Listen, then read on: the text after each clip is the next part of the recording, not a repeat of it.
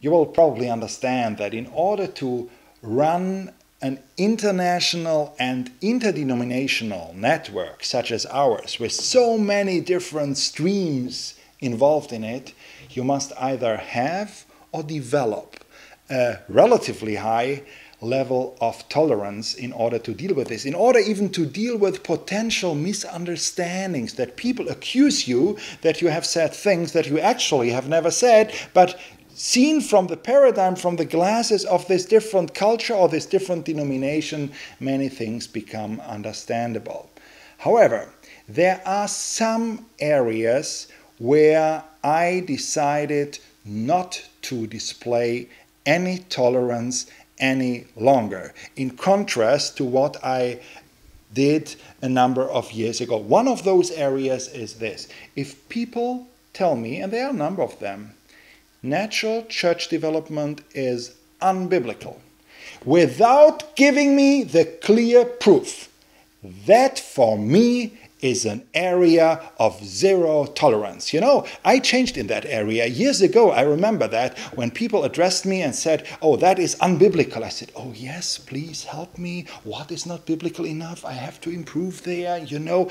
And I was speaking like this. I don't do this any longer. You know, just recently, I heard it that at an NCD conference, one participant said in a given context, what you are presenting here with NCD, that is unbiblical. It may be interesting, it may work, but it's unbiblical. How did I react? I asked this person, no, I didn't ask him. I commanded this person to come forward onto the platform. And I said, we have to clarify it right now in front of all of the people. And I physically kept this man on the platform. He had no chance to go back. You know, he said, oh, I'm sorry, I didn't want to interrupt your meeting now. I said, but I want to interrupt it now because we have to clarify this question. If you are right, I have to stop my seminar and I have to stop my ministry. But if I am right, you have to publicly recant what you have said, because that is not acceptable. So please present to us which of the principles that I have shared with you are unbiblical. Please, I'm listening. Which is unbiblical? Tell me. You have just said this. I want to hear this. And if you cannot do this, please recant publicly, because it's not acceptable. You know what I mean?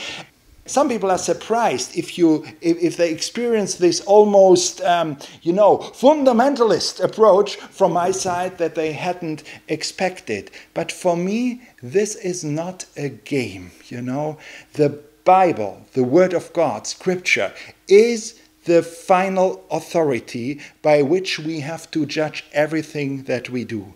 And if something is in contradiction to Scripture, it's a very serious problem. And I would be more than open to learn from this and to change this. But simply saying it is unbiblical without giving the clear evidence, which of the principles, maybe it's loving relationships that's unbiblical, or maybe empowering leadership, I don't know. I've never heard a serious argument in this area. The most, in inverted commas, serious argumentation was years ago by, I believe, a professor of theology. He counted the number of Bible references in one of my books, and he counted the words, the number of words in the book, and divided, I believe, the number of words by the number of Bible verses, and then he developed a Bible index or something like this. And this was seriously, his argumentation why NCD is unbiblical. We cannot accept that any longer.